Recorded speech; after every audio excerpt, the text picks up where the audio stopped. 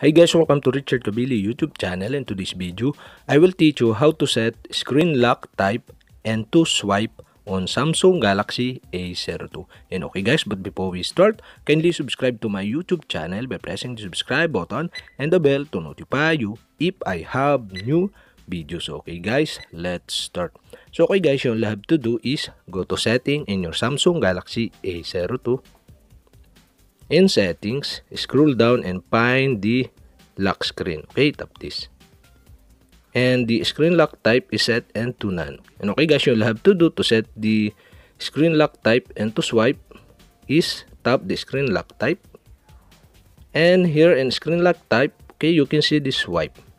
Okay, you'll have to do is tap the swipe to set as a screen lock type of your Samsung Galaxy A02.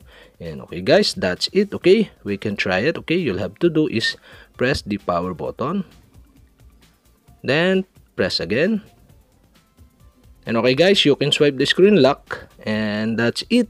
We have successfully set the screen lock type and to swipe on Samsung Galaxy A02. And okay guys, if you have a question, kindly comment below, and don't forget to hit the subscribe button and the bell to notify you if I have new videos. Okay guys, thank you for watching.